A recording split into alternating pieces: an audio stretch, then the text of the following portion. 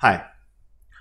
Now we all know a little bit about the background of C programming, so I will not waste much time into telling the history of C and too many things about it. So let's jump start with directly programming with C on your computer. Now to do that, we have to download something of a compiler and IDE.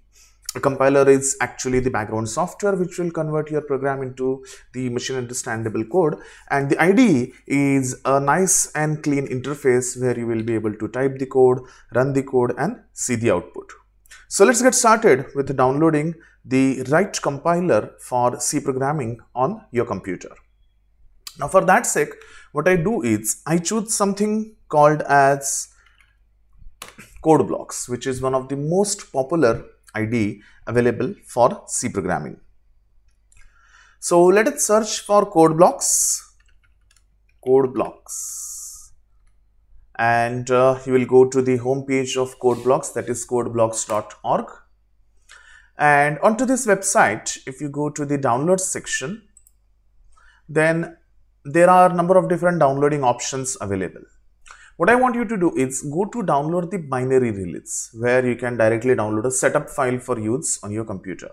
So I'll go to download binary release. Here you can see all the different setups which are available.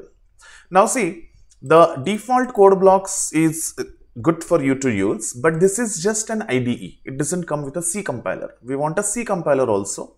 So we want this one, code blocks 2.20.03. Up to the time you watch this video, maybe the version has extended a bit, but just make sure that there is mingw present in it. Now if you have a doubt what is mingw, then you can see it's a compiler package for Windows. You can go and look more about mingw. For now, just understand that you want to have this mingw setup. So there are two options. Click one of them and the code blocks including the compiler should start downloading. You can see this here. It's 145 MB. Let's start the download. As soon as the code blocks IDE has downloaded, we will install it and we will try to create our first C program. I would also like to tell you that this is particularly I'm particularly omitting all the history and all the backgrounds of C programming because there is too much of information and knowledge available about the background and history of C on the internet, and most probably you must have seen it already. So let's wait for the download to finish and then let's get started with C programming. Now you can see the download is almost over.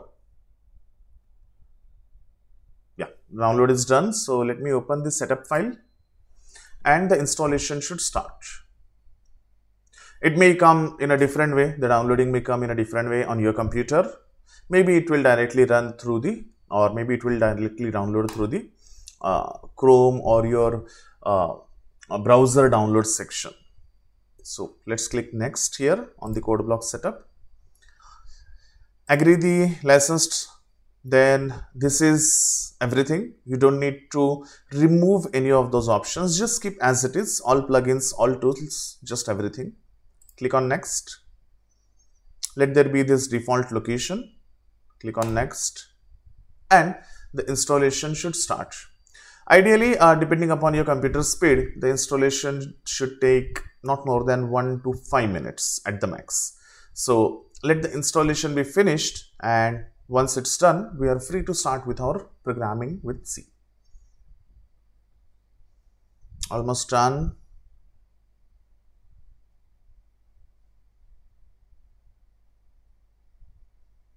Computer is good, right?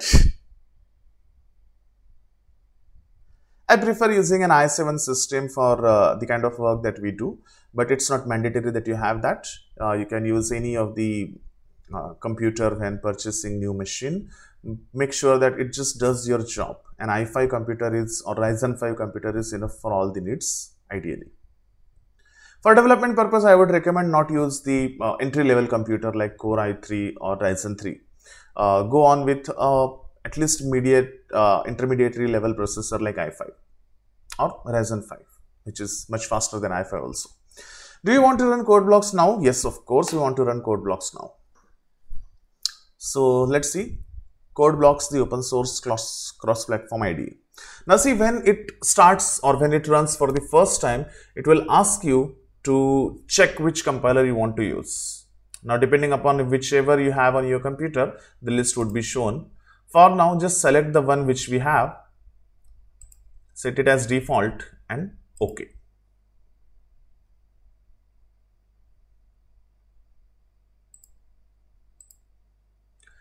Now, code blocks is currently not the default application for C. Just doesn't matter whatever option you want to do with it. Just click OK here because we want to get started quickly. Now I'll go to this file and new empty file option first. Is it visible? No. Let me just first increase the size or the font. So view, no, not in view. I think it should be in settings, environment or editor. And let's increase the font size in the editor. Let's make it 16, should be sufficient enough. Now let's try to type our first C program. So our C program starts with some hash include. I'll explain everything in the next video. This is just a trial, so I'll just do the hello world program in C. Save this program just using Ctrl S to a suitable location. Let's say desktop, testing.c. Now void main printf hello world. This is just a trial that the compiler has been installed successfully on our computer and we are able to run the programs in order to understand the C codes. So that's it. You have three buttons here: build, run, and then third is build and run. You can see this button over here. So just click build and run and we can see the hello world printed over here. A new window pops up where your output will be shown. Now if you want a little bit of distinction, I'll just add some new lines, build and run, and you can see the hello world being printed on our computer screen.